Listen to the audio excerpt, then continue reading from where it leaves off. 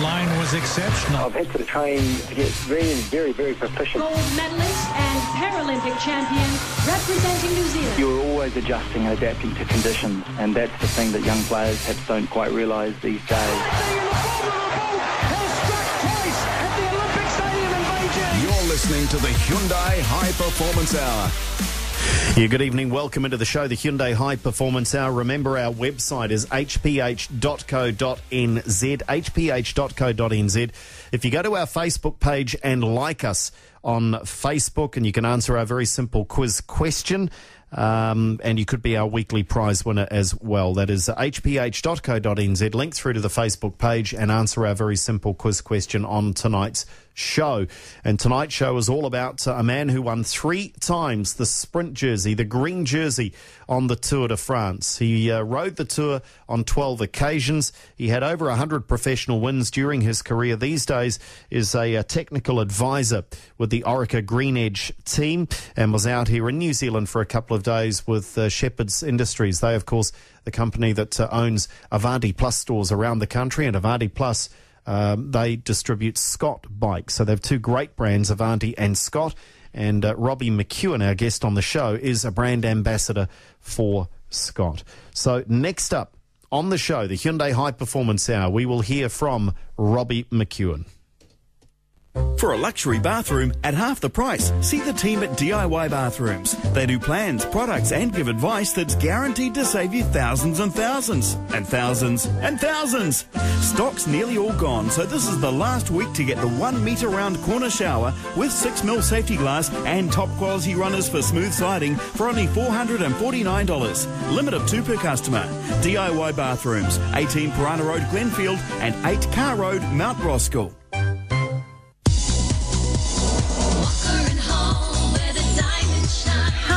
Liz from Walker & Hall. Give your girl the ring of her dreams while you sleep easy with 500 days no interest and no payments. That's 500 carefree days for purchases of $500 and over. Q-Card lending criteria, fees, terms and conditions apply, but it's just so easy. Visit walkerandhall.co.nz or come in store. Offer only available for a limited time. You'll find it at Walker & Hall, helping Kiwi shine since 1899. To make great bacon, you have to start with the right ingredients. Kiwi butchers know that only bacon made from the freshest pork, grown right here in the greatest farming nation in the world, can carry the guarantee of the 100% New Zealand pork rosette. Look for it when you next buy your bacon. Insist on quality, insist on 100% New Zealand bacon. Trending now on Radio Sport. Hey, Ed here. David Tua's fight against Alexander Ustinov is in doubt due to injury. Will he be ready to fight at the end of the month? Tell us what you think on Facebook. Darcy writes about how we may not get to see the Black Caps play Bangladesh. And surfer Anastasia Ashley has a unique warm-up regime before she hits the water. Watch the full video online. Twitter at Radio Sport NZ, Facebook.com/Radio Sport NZ, and at radiosport.co.nz. The Hyundai High Performance Hour with Andrew Dewhurst. Proudly brought to you by Hyundai New Zealand.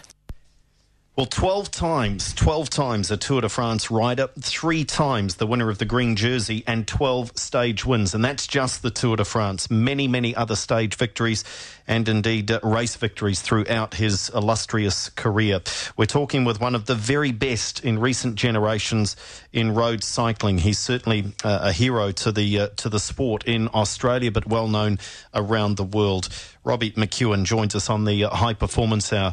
Robbie, thanks for your time. You're in New Zealand for a very short visit here with Shepherds. Avanti have brought you out. You enjoying the Auckland winter? It's not bad. Yeah, I am. I looked at the weather and decided, yes, I'll come over. It seems that the sunny weather we've had at my place on the Gold Coast has blown across here, so no, great to be here. And Del Woodford with me as well in studio. And Del, of course, you're like a pig in muck here, aren't you, in terms of this particular interview. Can you put Robbie's career into perspective for our audience? For me, and you know how long I've followed cycling for, Andrew, Robbie's the greatest sprinter that I've seen, certainly of the generation of sprinters.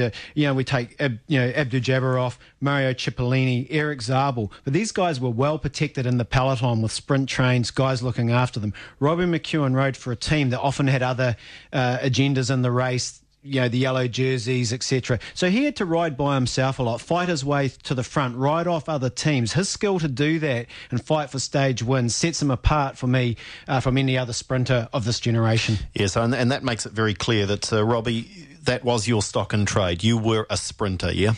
Yeah, I was a sprinter. I was what they call, the French expression, a sprinter pur sang, a full-blooded sprinter. Couldn't really do much else all that well, but I could manage and get through the races. I was not a shadow of a climber. Couldn't really time trial, but when it came to sprinting, that's what I was built for. Let's go back to the start first, and part of this interview is we want to explore what it is to sprint down the Champs-Élysées at the end of the Tour de France, and you've been there, done that. What year did you win in Paris? I won for the first time in Paris in '99, and I won again there in 2002. So we want to take our audience down that final sprint, and we'll do that later in the interview, and I can't wait for that. But what began for you in BMX, and perhaps unusually, because it seems the modern cyclist goes track, and when they won a couple of medals on the track, they go to the road. But you bypassed that, didn't you? You pretty much went from BMX and straight into road. Well, I sort of dropped myself from BMX. I stopped racing BMX when I was 17 and had a sort of a year off, just going surfing, and got my car license and all that sort of stuff, going out and having fun. And then I decided I wanted to get back into bike riding, and I had a mate, a guy by the name of Darren Smith, who was tragically killed in 1992, just post Barcelona Olympics, which he rode at. He was a good mate of mine in BMX. He'd started cycling and been really successful. I sort of followed his progress, and I thought, I want to give cycling a go, and I was keen to actually ride on the track. And I went out to a training night and had a blast around on someone else's bike. And after a couple of weeks of going to the trainings, someone else said to me, if you want to be good on the track, you need to train on the road as well, so you should get a road bike. So I went and did that, and straight away I was racing both track and road. Track used to be the summer season in Australia, and road was in the winter, till the criteriums really started to pick up, and you could do that all through the summer as well. So I was mixing both of them, and to me it didn't matter. I just loved it all. So, Robbie, the track obviously important. Your skills at BMX very important. How have they translated into being a sprinter? BMX is tough, physical, ate up on the track. So, did that help you as a road sprinter? Well, developing into a sprinter on the road, my BMX background certainly helped me. I think genetics helped me more than anything. I'm just lucky in that respect that, like I said before, I was built to sprint. That's what I'm naturally good at. But my BMX background, certainly the years of doing it, is a very, very explosive sport. You've got to get out of the gate and get up to top speed as quick as possible. It's the same principle in a road race and to win a sprint. But it's, getting through that first 200K and then kicking up to top speed and holding everybody off. So there's a lot to pick up in between. Just talk about the physiology, because we've just seen the Tour de France, and the commentators will go on about the different frames, the climbers who are the lighter athletes, and the sprinters. They call them these giants. Robbie, giant.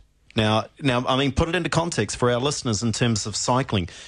Were you typical in terms of your physiology and your size for a sprinter, or are you on the smaller side for the sprinters? I'd be on the smaller side for the sprinters. There are a couple of guys that are about my size. Mark Cavendish is roughly the same size as me. Also a few other guys. I think the real leveller in cycling is that it's power to weight ratio, but also the surface area that you present to the wind. It's all about aerodynamics as well, and the bigger you are, the more wind you've got to push out of the way.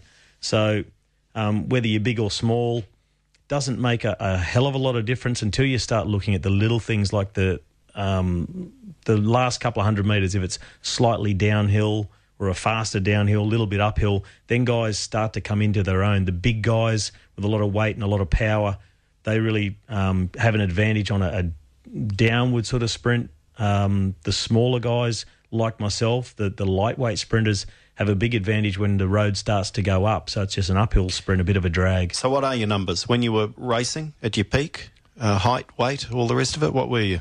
171 centimetres, 68 kilo. So, I weighed about the same. I think when Cadell Evans won the Tour, he was 68 kilo. We weighed exactly the same. He was probably 8 centimetres taller than me. But also I think something that's very important is the muscle structure of the athlete. You hear about the slow and the fast twitch muscle fibres and the mixture of those. So, these climbers, the time trialists, they're mainly slow twitch muscle fibre athletes. And, the faster guys obviously have more fast twitch muscle fibres. But you've got to have that right mix to be able to get through a long road race, get over a couple of mountains, get yourself back in the bunch, and then be able to put a sprint on top of that at the end. We're talking with a 12 times Tour de France rider, 3 times winner of the green jersey, Robbie McEwen, on the High Performance Hour. So, were you naturally gifted straight away? You got on this road bike and the time really, you were 18, 19 when you sort of took to road cycling. You were, 22 when you were first named in the Aussie team? So were you straight away? Were you pretty good? I showed signs that I could be good. I was naturally very fast. When I got on a road bike or on a track bike, I was really quick. But the problem was getting through any sort of distance and being able to show that speed at the finish. So that was the thing I had to work on right from day one. The speed was there. I knew I could go fast. It was a matter of getting to the finish. So what I really had to concentrate on was doing the kilometres and just slowly building up. I remember my first, in inverted commas, long ride was 40K, and I came home absolutely smashed at the end of it. I couldn't stop eating. I got what they call a hunger flat, where you run out of sugars, run out of energy. So, it was a long road to get to the point where I could win races. And I went up from C grade through B grade. The shorter races I started to come to the fore, the criteriums, because I could get through an hour-long race. Then it was sort of getting through the road race and just building slowly but surely. And early in your career, that goes really, really quick. It's just a matter of putting in the time and doing the Ks. So in the Tour de France, Robbie, to win on the Champs-Elysees, which you're going to take us through later, but you've got the first week's a lot of pressure for the sprinters. The flat stages generally, it's full gas. You guys have got to hit the Tour, in peak form almost. Then you've got to survive the mountains, ride through the mountains, and then somehow find the gas to win on the Champs-Elysees. How do you get yourself up for that? I think, like you say, that the first week is massive pressure. That's where it's got to happen for the sprinters. It's most of the flat stages are in the first week in general, except for this year's Tour de France. They were really spread out, but you really want to win a stage in the first week and take the pressure off. You go there to win, and the more stages you ride and you still haven't won, the pressure builds and builds. If you have had a successful first week, or even if you haven't, you're looking towards the next opportunity, which might be 10 days away. Or if you're deep into the Tour in the second week, the last and only chance might be on the Champs-Elysees, and you've just got to keep that in the back of your mind, and that makes all the suffering through the Alps and the Pyrenees worth it, just to get there and have a crack on the Champs-Elysees. But the thing is, once you do get there, it is a matter of revving yourself up again and getting ready to do one last full gas sprint. The good thing is, I guess, is you're not sprinting there against fresh guys. It's everyone else who's gone through the whole 3,500K of the Tour as well. So it's a bunch of dead bodies sprinting against each other. So, again, and you've emphasised it a few times, it is the ability for you to have that endurance element as well, because if... have you come close to, missing out on the final stages in your 12 tours? Did you ever not get to the Champs-Elysees? Yeah, there was one tour I didn't make it to the Champs-Elysees. That was 2007. I crashed on the first day and I injured my knee and my wrist. It, for me, was a successful tour because I won that first stage. I got up and won the stage, but my knee got worse and worse over the course of the first week. And by the time we got to the mountains, I couldn't even pedal anymore. I refused to get off and give up, so I rode all the way to the finish on one of the Alpine stages, but I was a long, long way outside the time limit, and then I was eliminated from the race, and actually really glad to get out and go home because I was in agony. Before we talk about riding the Tour specifically and the Champs-Elysees, let's talk about family. and the environment, typical Aussie family? I mean, were you out there doing everything as a kid, as a teenager? Tell us about that family background. Oh, yeah, growing up, we were into absolutely everything. I grew up, I was born in Brisbane, grew up in Brisbane, got two brothers, so we were really active doing absolutely everything from when I was a little kid. Oh, what did we do? We played soccer, we did swimming, we did athletics, did gymnastics, BMX, every sport that was available at school, whatever you could sort of get into or get our hands on, we'd do it. Every afternoon after school was spent on the bikes doing jumps, or at least first building the jumps and then doing the jumps. And then most weekends were spent at BMX tracks. So our parents were running us around all over the country. We were going away doing national championships. So we were to Cairns one year, Perth the next, Adelaide, Tasmania. We were all over the place. And I imagine with those bikes, was there a fair bit of driving? Was there a fair bit of time spent in the car with the family? Yeah, there was a fair bit of time in the big old van. So with all of us in there, mum, dad, the three kids, all the bikes, the eskies, the tent, everything packed up to go to the BMX meetings. And but there were hundreds of other families doing exactly the same thing. And it was I had a great youth doing that because BMX was my passion. I just couldn't get enough of it. And luckily for me, my parents were really supportive and worked really hard to enable us to do that. Our guest on the High Performance Hour is Robbie McEwen, as we're going to build towards this description of what it is to sprint down the Champs-Elysees to win the green jersey, because he's done that 3 times in his career. Hi, Paul from AV World. AV World have our best ever projector deal. Why buy a 75-inch TV that's 20 grand and no good on motion? We have an Optima 3D Full HD projector with a 6-speed colour wheel for $19.99. These are made for sport and action movies, and we'll give you up to a 300-inch picture. Full HD 3D projector with a 3-year warranty for $19.99. Get the movie experience at home at AV World, 237A Dominion Road, Mount Eden, or avworld.co.nz.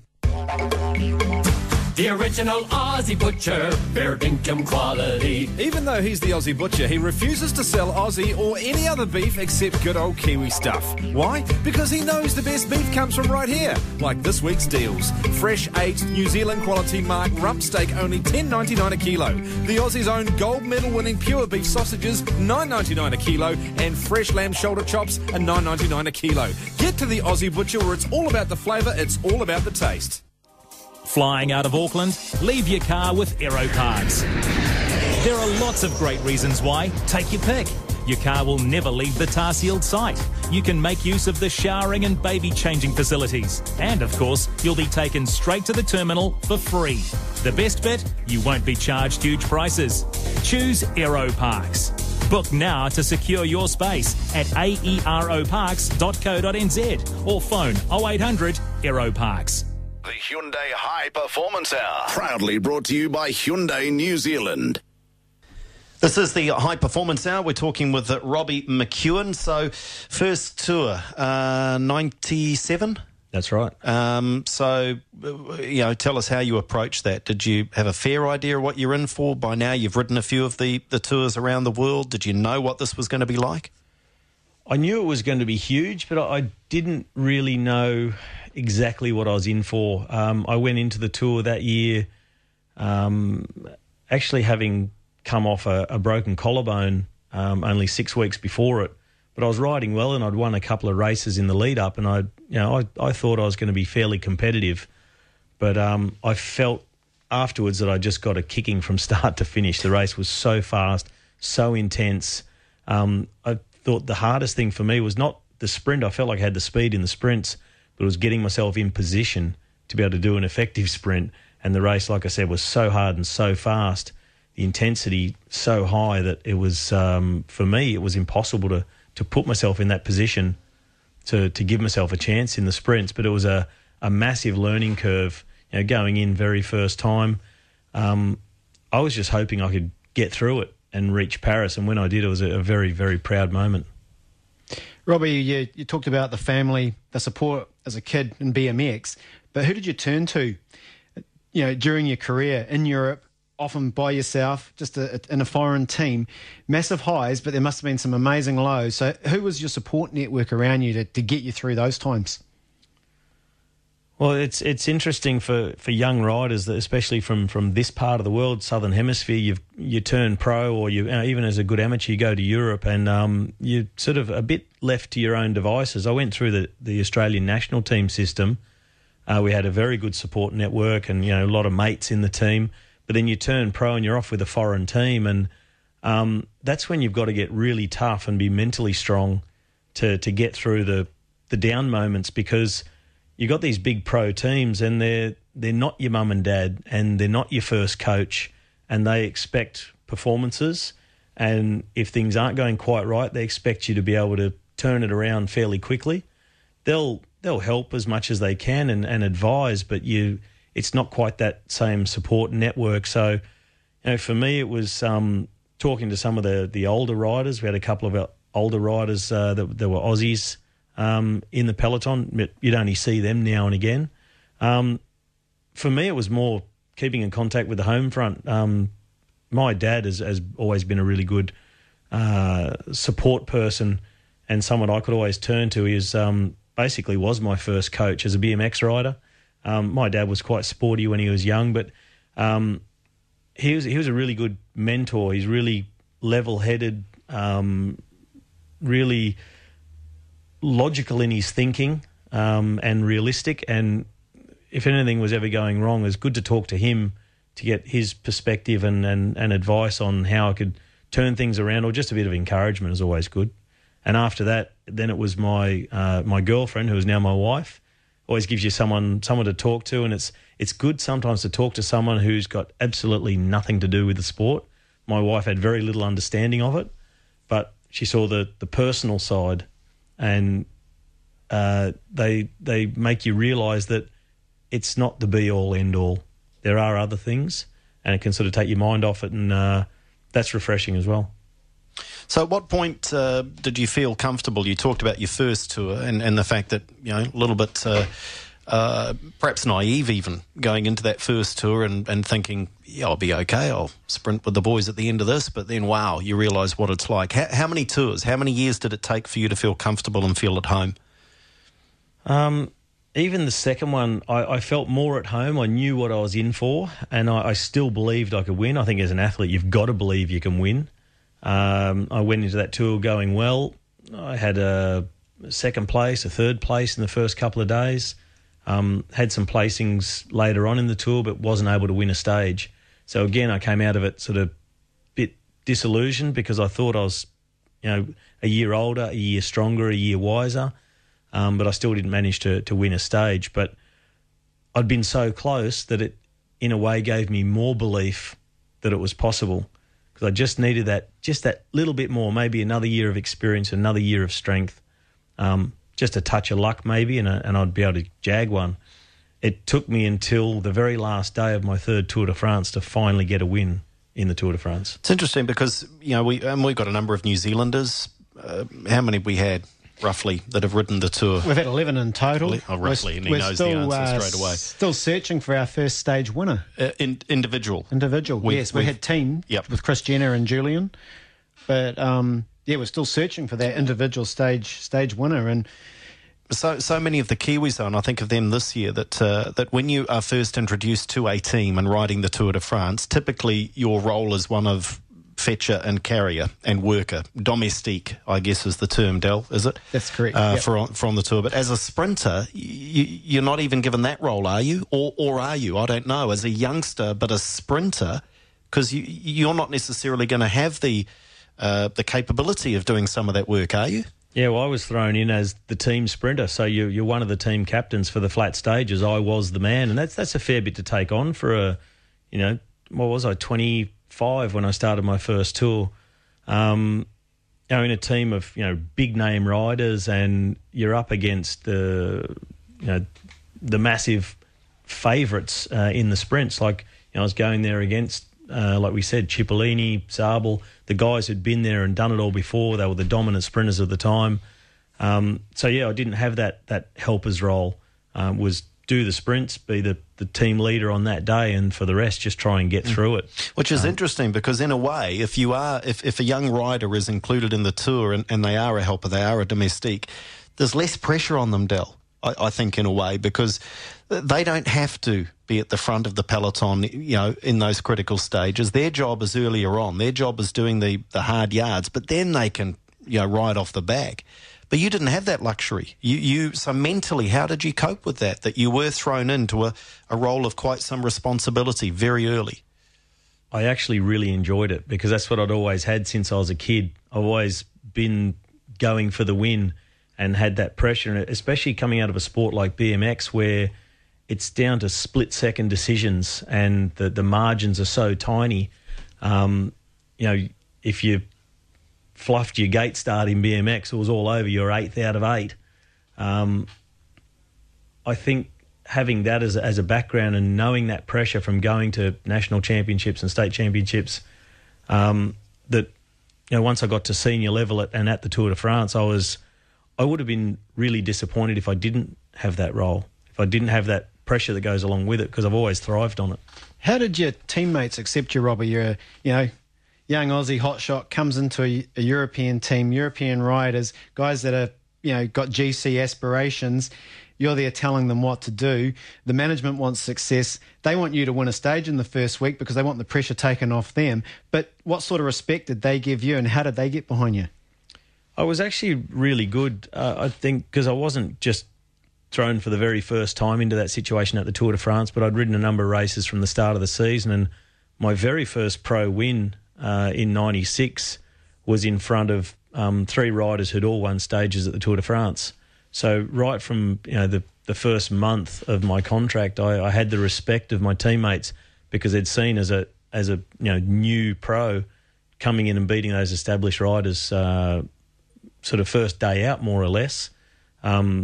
They gave me that immediate sort of position in the team that, well, we know he can do it.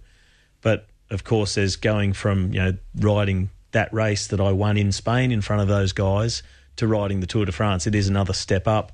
And you do have to earn the respect of not only your rivals but also your teammates because they've got to feel it's worth working for you. Is there? I'm always fascinated in, I guess, the crossover somewhere between confidence, arrogance, swagger, and you've got to be a bit bulletproof in elite sport, especially it seems in the power events. You look at the 100-metre sprinters. I mean, that is just an ego fest watching the start of an Olympic 100 metres final. But you've got to have that confidence. Did you have it early on or did you have to develop it? No, I always had it. I knew that on some days in some races there were riders who at the time were going to be near on impossible to beat for me. But in my mind, I always backed myself as being just as quick. I knew I could if I could start from the right place or really get a good crack at them. Some days maybe that wasn't completely realistic, but you've got to believe in yourself, and I always did. And like you say, it's a mixture of the confidence and the arrogance. You've got to have a bit. You've got to, as a sprinter, believe and make the others believe that you belong there more than they do. Yep. That's my spot. Get out of the way. You're wasting my time. We're talking with Robbie McEwen on the High Performance Hour. When we come back, we'll take you down the Champs-Élysées and just take you through exactly what is involved in a sprint finish at the Tour de France. G'day, your old mate the Mad Butcher. This week it's the big fresh New Zealand lamb sale at all Mad Butcher stores. With legs of lamb, just $10.99 a kilo. Boneless butterfied lamb legs for just $16.99 a kilo. Lamb racks skin on, just $19.99 a kilo. And lamb shoulder chops are steel at just $8.99 a kilo. That's right, lamb shoulder chops only $8.99 a kilo. Lamb loin chops down to $11.99 a kilo. It's fresh New Zealand lamb in all Mad Butcher stores this week. They're Kingsford Motor Bodies, there's nothing they can't do. They'll fix your truck or soup it up, it'll come out just like new. When it comes to your truck repairs, the Kingsford team will have you tracking along again with as little downtime as possible. With 30 years experience, their workmanship and materials are guaranteed. Very competitive pricing and no obligation quotes. See Grant and his team today on McLaughlin's Road, Whitty. Kingsford Motor Bodies, there's nothing they can't do. Take in your truck, they'll do it up, there's nothing they can't do. IRL Pipes bring you the finest pipes from around the world. The bagpipes, the instrument you either love or hate. Although synonymous with Scotland, bagpipes have been played for centuries throughout large parts of Europe, the Persian Gulf and Africa. Bagpipes were once used by the Scots to scare away their enemies on the battlefield. However, bagpipes were actually banned in Scotland twice, in 1560 and 1740. IRL Pipes don't play the bagpipes, but they are the experts in installing industrial piping. Visit irlpipes.co.nz. The Hyundai High Performance Hour with Andrew Dewhurst. Proudly brought to you by Hyundai New Zealand. This is the High Performance Hour. Robbie McEwen, our guest, Del Woodford with me in studio as well. Let's talk about a sprint finish, and if you can, put our audience onto that bike with you. Goodness knows there's not enough room. I mean, we've seen this year with just how physical it gets, but if you can, just take us through that final stage. So set it up first, and again, just tell us physically how you are feeling. This is at the end of 19, 20, 21 stages. Tell us how you're feeling before you even start the final stage. Well, every year is different, but mainly it's just pure exhaustion and you want it to be over and done with. The tour's a funny thing. You can get to the end being like a zombie. You feel like you can't pedal anymore. You want it to be done and you haven't got any energy. Other years you'll come in feeling actually quite okay. And I've had a mixture of everything through that last day, but everybody's tired. So you can sort of console yourself with that fact that everybody's in the same boat pretty much. You're a little bit more nervous? Always nervous going into the last day as a sprinter because it's the last chance, and this is what all the suffering's been for. And you pushed yourself through the Pyrenees and through the Alps and made the time limits and done all that suffering just so you can get a crack at that final sprint up the Champs-Elysees. So all that stress and all that suffering has been sort of packed into this one last effort, and you really don't want to stuff it up because you've done so much to get there. And the Champs-Elysees is quite a difficult sprint. It's quite technical at the finish, much more technical than nearly any other stage in the Tour because of the nature of the course, the last few corners, the positioning. And that's, I'll say it again, that one of the most important things in sprinting is positioning. It's not always how fast you are, but it's where you can manage to start from and who you've got to put you there. Okay, so I mean, it's the last 100 metres that get replayed on the news. But in reality, where does the sprint start? And what I mean is, when are you setting up for the sprint? Well, on the Champs-Elysees, you start to set up a couple of laps out. So you're doing laps up and down the Champs-Elysees. It's about 6.5K around, and you do 10 laps. So, a few laps out, you've moved yourself and your teammates up towards the front. Stay out of trouble because, if things split, someone loses the wheel. When you're coming out of the U-turn up the top of the Arc de Triomphe, you don't want to get on that, what they call the big elastic band, where the bunch slows down going into that U-turn, accelerates out, and then you're put in a long single file line. You want to be near the front, conserving energy as much as possible. And it really, really goes down going into that last 6K, everyone jostling for position, teams trying to take control of the front. But the train's also setting up to hit the front from a place where they know they can maintain it all the way through to the finish. So you're trying to stay together and be able to get out from where you are and hit the front when you want to. And there's a lot of manoeuvring that goes into that because you've got 3, 4, 5 other trains all coming around. It's like a great big washing machine at the front. There's riders coming up the outside, moving to the middle. They go back through the middle as others come around them. And it takes a lot of nous for a team to stick together and protect the sprinter and be able to get him out and hit the front when they want to do it. So the guy who's in first position of those, say, 6 riders, he's really got to know his stuff. And it's riding as if you're 10 metres long and considering what's happening to the last guy in the line. So you've got your team lined up. There's other teams going down the outside, the inside, trying to push you off. You're sitting there, last wheel on your team. How do you not panic when a team's coming past you? You must be tempted to go, well, I'll just jump on them because they're looking better than my team at the moment. So you've got to have absolute faith. Or do you make that split decision and panic and change sides? Well, if you know you haven't really got the team who could pull the sprint all the way to the finish line, you've got to pick another team, pick the strongest train with possibly the fastest sprinter a reliable train, one that you know with more often than not that they'll get there and you can switch onto them. But say you're Mark Cavendish or Andre Greipel, with he's sitting on Greg Henderson as his last lead-out man. They've got 4 others in front of them.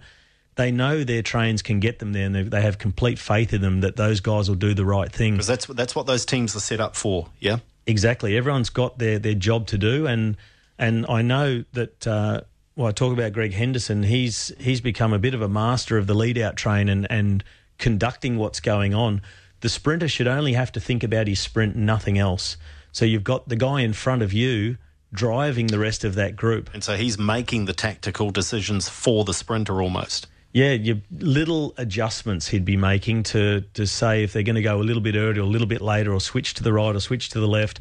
But mainly the tactic has been made before the race, and you know that each rider can only go a certain distance. So if you can work backwards. You say, well, your sprinter, you don't want to go from more than 200 metres to go. So your last guy has to get him to there. Well, that guy's only got 250 metres in him, so that gets you back to 450. The guy before him might do 300. That's back to 750. So by the time you get back to about a kilometre, you've used 4 guys to get through to the finish line. So it's no good starting with 4 guys at 3K to go because you're just not going to make it. So that's what everyone's got in their mind. They've got their markers. So the first guy in a 6-man train, he'll generally do a longer turn, not at absolute full speed, but very high speed, but he might get 800 metres before he swings off and goes across to the next guy.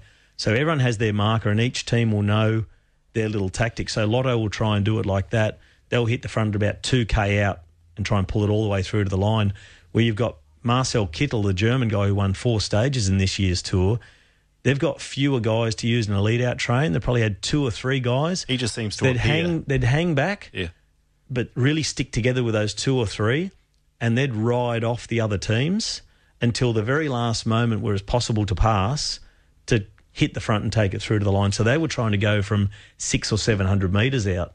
So you've got all these different tactics of trains depending on how many guys they've got, how far they can manage to get. Can you give us some numbers? I mean, in terms of speed of the bikes, so let's assume you're on the last lap. On the Champs-Élysées, what speed is the front of the peloton doing, and heart rate? Do you know what your heart rate's doing, and is that a factor for you, or are you literally just emptying the tank and you've put aside some of that sports science at this point? Yeah, the sports science doesn't come into it anymore. You're trying to save energy as much as possible and just stay out of the wind because you know it's just going to blow your legs up. But heart rate wise, through the last lap, you'd be hovering around the 180. When you go through to the sprint, you're absolutely maxing out above 190, and if you consider at the end of the tour, your maximum heart rate is probably 15 beats lower than when you're fresh at the beginning of the tour, just because your heart as a muscle is also tired. You're hovering around 180 beats a minute. You're coming down from the Arc de Triomphe, the opposite side of the finish line. You'd be doing a good 60 to 64k an hour, and it's quite a little downhill section, but a good 60k an hour all the way through. Is this on cobbles? That's on those little cobbles, and they are a lot rougher than they look on TV. You really get some bounce through them. You often see guys puncture, which is a terrible way to have to finish the tour if you puncture with 3 or 4k to go out of 3,500. And you have to sort of just dribble in over the line after getting a spare wheel. But as you're coming down that downhill, you come onto the flat section opposite the finish line. That's where it really starts to go down. You've got a hard right-hander onto the opposite side of the Place de la Concorde. That's where you've really got to be in position. The sprinters need to be in the first 20 there because you don't want to be wasting energy trying to move up anymore. You come into another sharp left-hander where it changes from the cobbles onto nice smooth asphalt. It's the nicest place to be. Every single lap you get there is sort of finally back on some asphalt because it's really quite rough, the rest of it. You swing left again and underneath the tunnel, underneath the gardens up above, and you see them fly up out of the tunnel and into the left-hander at the big Ferris wheel. You're on your last chance really to make amends for any mistakes or move up. The race is moving there at 60 plus. The lead-out trains are starting to go because you're only 1.5 kilometres from the line, and as you come under the kilometre banner, that's where it's all going down. Lead-out trains are down to their last 3 guys, and you're really trying, after you pass under the kilometre, the road swings a little bit to the left. You hit the Place de la Concorde, back onto the cobbles. you're coming past the big fountain, it gets a little bit, it funnels in, it gets narrow, so there's not room for everybody. And then you're already starting to line up for that last corner, which is very, very important. The place to be with your team is right on the front. You've got your third last man pulling as hard as he can across the Place de la Concorde, ready to hand over to the second last guy who'll swing it through the last corner. Now, if you're trying to pass, trying to move up, if you're on the right-hand side, the big danger is you're going to get closed down into that last right-hander, and it's ruined the whole sprint for your guy. So you need to be on the left-hand side to keep any sort of momentum. If you're going to win on the Champs-Elysees, you've got to come through the last corner at least in the first 4, or you're not going to stand a chance.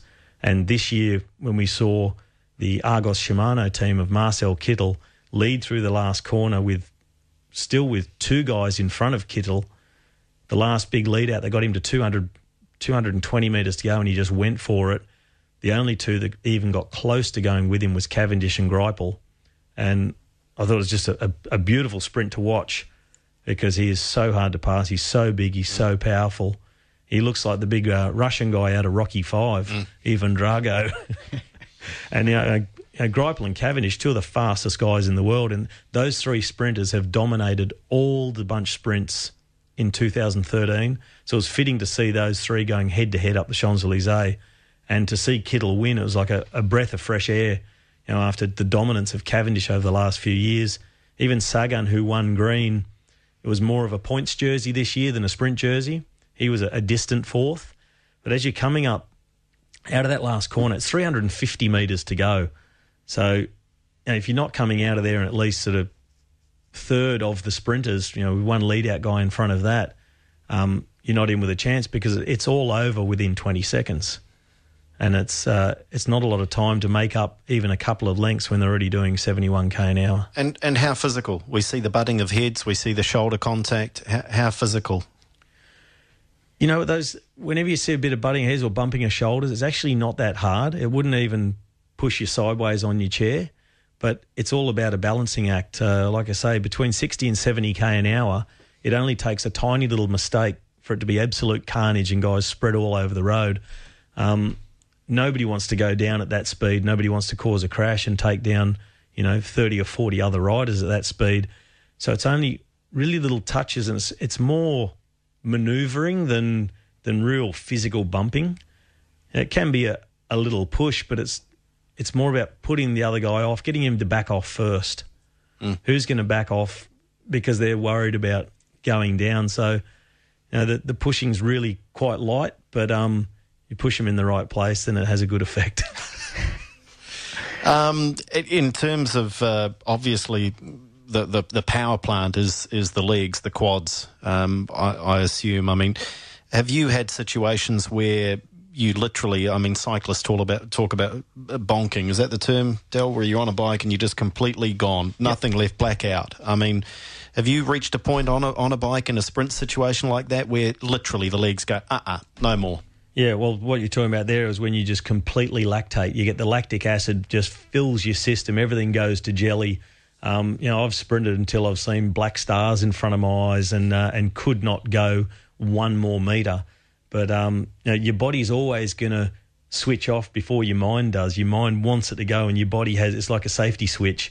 You put too much electricity through something with a safety switch, it flicks off, and your body will do the same. But you can push it pretty far before it'll do that, and the pain you can put yourself in a sprint. But you've got to be able to go that little bit harder, that little bit longer, to hurt yourself that little bit more before you back off. And if your brain can force that extra ounce of energy out, it could mean winning a sprint by a millimetre. And it's enough. You might not be able to get up the steps to get on the podium after it. Who cares? Who cares if you've won? There's a couple of pretty girls to help you up there, so you'll be right. Oh, it's amazing. Del, have you got anything else on that? Just hearing that, on the Champs-Elysees, coming down 71 kilometres an hour, Robbie, you're sitting there 300 to go. How do you find you're doing 71k an hour? Where does that extra speed come from, and when do you want to hit the front knowing you can hang on? Obviously, and I'll be interested to add into that question the gearing, because obviously you've set the bike up for this as well, yeah? Yeah. Most guys, when you're going top sprinters will pretty much all run a 53.11. Some guys, some big guys, really strong, might run a 54.11. And if they're really big, longer cranks, gives them a bit more leverage on it. So I myself rode 170 cranks, which almost nobody does. I think myself and Mark Cavendish were the only ones that were running that length cranks. Most others run 172.5 millimetre. So what does that mean in layman's terms? It means you've got to have a real power the longer plant. The cranks, the more leverage, but you can achieve less revolutions. Yep. So the smaller guys on shorter cranks, it makes the gear feel harder because you've got a shorter lever, but you can get more leg speed. So it's all about what's the right sort of geometry for your body and what you feel good with, what you're confident on. 53.11 is pretty common gearing. When you're coming into the sprint, you're between 69 and 73, depending on the road, the surface, the wind, all that sort of stuff, and you're sprinting at really close quarters. Even sometimes I like to sprint really close to the others because it was off-putting for them. If you can get someone to lose that tiny bit of concentration, to take their mind off the effort they're making, to think, oh, no, he's getting really close, I'm going to have to move. Or, that'd be enough. They'd be gone, wouldn't they? That's good. So you don't have to hit somebody, but it's also worked against me where I got too close to someone, got a shoulder in front of me, and I finished behind him. I lost the green jersey. That was in 2003 in Paris. So everybody's got their tactics. I mean, I was a sprinter who liked to come out of the slipstream in the final metres of the race. So I'd start making my run from 150 or 120 metres out. Sometimes I'd only get there right on the line. Or you've got someone like Greipel or Kittel who like to just go from the front. They'll just pound it out from over 200 metres to go and basically dare anyone else to pass them just because they're really big, powerful guys, long, high-speed sprint. And I think that's what makes it really good to watch. You've got the different types of sprinters. They're all sprinters, but guys do it in a different way. You've got the guys go more long range, guys who are more explosive over a short distance like I was. Cavendish, he's a really interesting one because he seems to be able to do it all. He can go from the front and go long range and hold everybody off with his super aerodynamic position, but he can also come out of the wheel and just jump over them in the final 80 or 100 metres. And they're the kind of sprints I like to watch, is not the sort of predictable sprint train taking them towards the finish, last guy pulls over, sprinter goes through, everything stays in the same order, pretty boring. I like to see something interesting happening. I like a good tactic. I like to see someone maybe take the final corner, which might technically be too far from the finish, but they take it so hard, dive bomb underneath somebody, get a gap and hold them off, things like that.